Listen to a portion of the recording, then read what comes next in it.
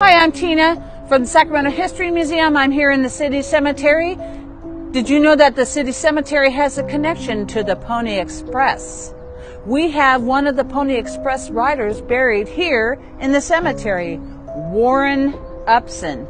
Now, normally we know that most of the riders for the Pony Express were orphans for a reason. But he had a whole family. This whole plot are Upsons. So maybe he just chose to be a writer. Maybe he was asked to be a writer. Whatever that connection is, Warren Upson was one of the Pony Express riders buried here in the City Cemetery. That's what that's all about.